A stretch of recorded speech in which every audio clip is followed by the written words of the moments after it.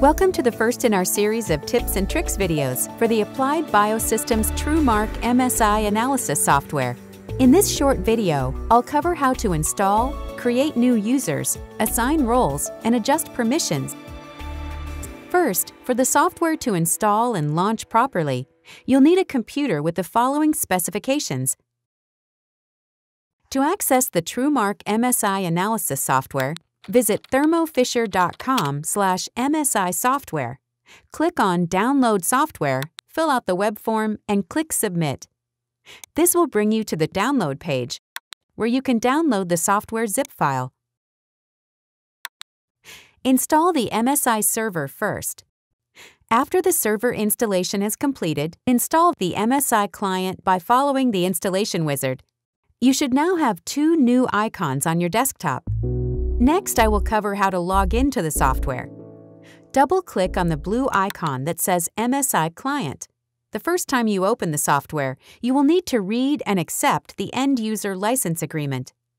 On the Login dialog box, log in as the default administrator with the username and password found in the software user guide. Now I'll show you how to create new users, assign their roles, change passwords, and inactivate users. To create a new user, go to the top of the home screen, choose Tools, then Security Settings. In the Users tab, click Create. Fill out all the required information as denoted by the red asterisks. Security Settings is also where you assign user roles. The three default user roles are Administrator, Director, and Technologist, with Administrator having the most permissions and Technologist the least. Once you have completed all the required information for the new user, click Save. Your new user will then appear in the User tab. If you need to edit a user, including changing a password, changing a specific user's role, or inactivating a user, choose the username you want to edit and click Edit.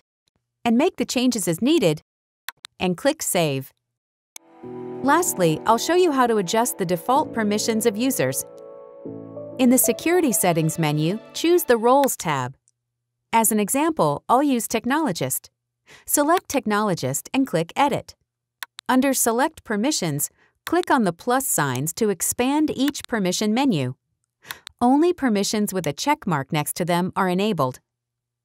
You may adjust these permissions by simply checking or unchecking the box or boxes next to the permission or permissions they want to adjust. Then click Save. And that concludes our video.